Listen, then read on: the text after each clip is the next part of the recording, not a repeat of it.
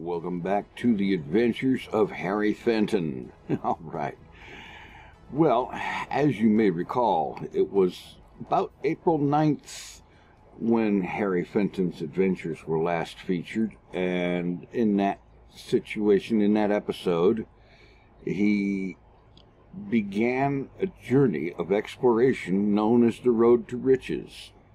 557 planets, high-value planets that, if a new pilot comes along and scans them, they can earn a considerable amount of money in exploration money when they sell the data.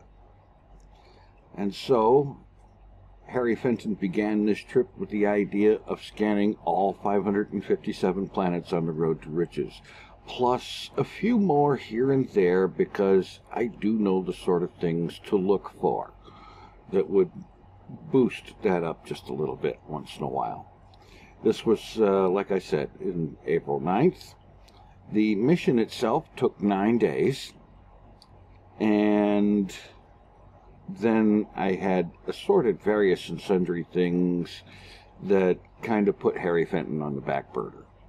But he is not forgotten. And as you can see in these visuals, his ship has taken a little bit of a beating. Not too bad of one. Mostly it's just the paint job, so it looks worse than it is. And now, cutting to the clip recorded at the end of the Road to Riches mission. Well, as you've seen, the ship has seen some better days, and I can go over here to the modules section, and you'll notice that, yeah, some of these things are down a little ways.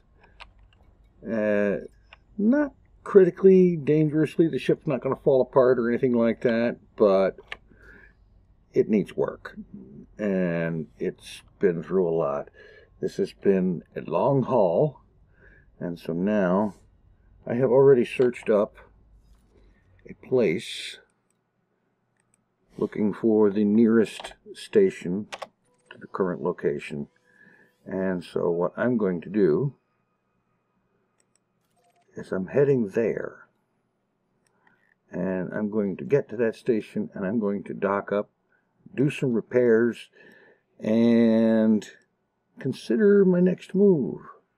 Surprisingly enough, it will not be to sell all of this exploration data right away. That is going to be in stages, I think. All right. Well, now, the stuff that you've seen so far in this video is material that was recorded right around the 18th or so of last April. In between then and now, I have had various and sundry issues, as I said, that caused me to be kind of on the busy side. And for Harry Fenton to be on the back burner. But he's not been forgotten. At the end of that trip, you see, there is a utility that I use with Elite Dangerous called ED Discovery. And what that program does is it reads the game log and presents the information in that log in a user-friendly format, we'll put it that way. And one of those things is some statistics that it presents. And on this screenshot right here, you can see all kinds of information about Harry Fenton's trip. That he did 703 jumps. He traveled a grand total of 11,673 light years. And he did 1,531 scans in that time. And here at the bottom of the column labeled Last Dock. You see, he undocked and he went on that mission, and he did not dock again until the thing was complete. And so just before docking, I took this screenshot. And the scan value, now that's an estimated number, because you never know exactly what your scan value is until you sell the scan data. But the estimated scan value is 344,905,892 credits. That's not bad for 9 days' work. Yeah. And so Harry Fenton is going to sell that data, although he's not going to sell it all at once, not all in one place. There is a use for that, because you see, one of the things that you get when you sell the scan data, in addition to getting credits, is that you get reputation. Reputation with the faction that is in charge of or controls or owns the station you sell the data at. So that's a valuable thing. And I spent some time. I did the research. I read the Frontier forum. I read the Steam forum. I did Google searches and whatnot. And the end result is that I figured out a good place for Harry Fenton to go. And I am now going to head off in that direction to that system, a place called Ngalin, N-G-A-L-I-N-N, you pronounce it how you want, where he's going to be able to run data delivery courier missions to gain even more reputation. And occasionally those missions will include missions for the Imperial Navy, which will result in him gaining rank. Because right now he has no rank with the Empire. This is going to change. So, on arrival at Ngalin, I docked up with a station called Hickam Survey. And in there, I took some time. One of the things I did was to sell exploration data. I sold 2 pages of it, which represents a fair amount of systems and whatnot, and that got me about 60 million credits. And then from there, I take a bunch of these missions, which these are data delivery courier missions. I don't actually have to haul any materials or objects or anything from one place to another. I just have to take this data and deliver it to another station and get paid for it. And at the same time getting paid, I also get an option. I get 3 options generally as to what the pay will be for each mission. And each time I select whatever option gives me the best reputation boost. And all things being equal, I'll take the one that pays the most cash, and so on. And so after loading up, selling exploration data, and loading up on all the data delivery missions I could carry, which you can take up to 20 at a time, I headed over to the next system, Mainani, which is 1 hop away, where these systems are located such that all of their missions from each system goes to the immediately neighboring system. And it's a really sweet setup in that particular regard, because it's just nice and easy. 1 jump between each set of missions. And so I go over to Mainani. I sell another 2 pages of exploration data. This sets me up around, I think it was around 110 million credits worth of cash available.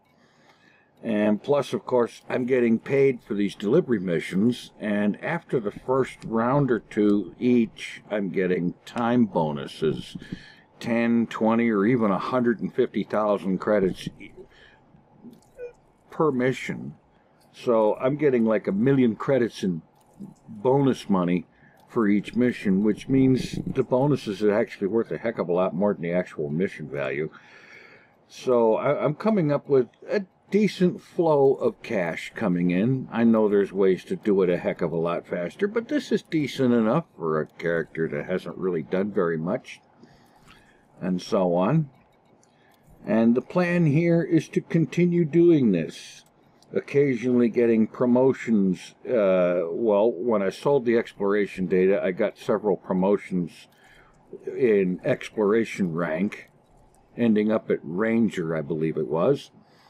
And I got several promotions in Imperial military rank. And this is good because there are some ships that you can't buy or systems that you cannot visit until such time as you have sufficient rank. And so that is progressing. And now I am going to cut back to the last clip in this series, in this video, that was made after I discovered the existence of 25 minutes of video with no microphone. That was fun. All right, well, you folks know about this already, but I just now found out that out of 25 minutes of video, not one of it had microphone. Yeah. Beautiful. It happens. The best you can do is to try to prevent it, and sometimes no matter what you do, you can't avoid it. It happens. But anyhow, to summarize, I've gotten back to Hickam Survey after I loaded up on missions, went to the other station in Mainani, loaded up, got those taken care of, loaded up on more missions, one of which was a rank up mission for some actual military rank with the Empire. So I'm doing it right. It's a little slow, but it's happening. Let's see. I'm going to continue preferring reputation. Incoming message. Thank you very much. They've got a bunch of them with the last one. I didn't look at any of them. All right. And again, choosing reputation. And I'm thinking, what I want to do is to build my reputation up with all of the Empire parties, all of the Empire factions.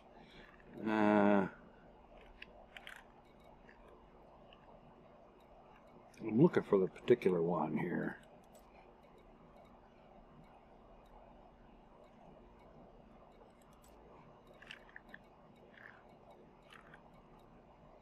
Society of Macallan. Here it is. Courier job for Imperial Naval Intelligence. All right. Reputation. Sure. Incoming message. Yeah. All right. Let's have a look at some of this.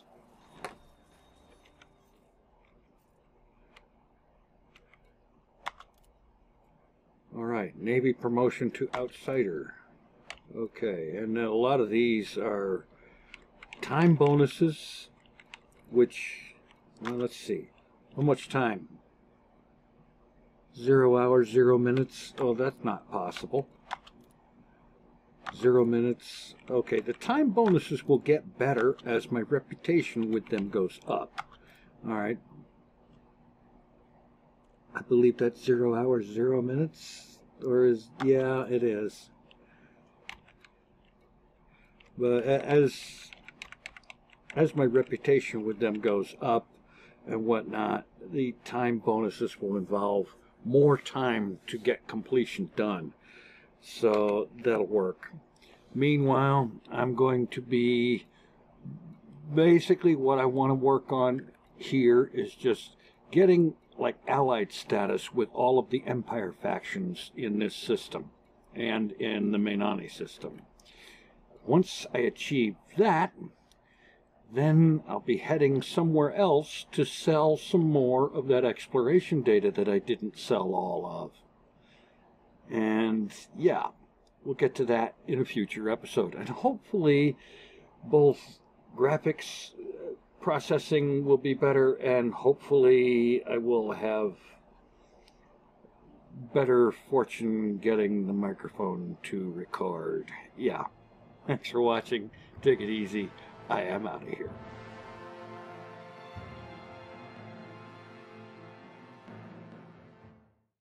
Here's the TinFoilChef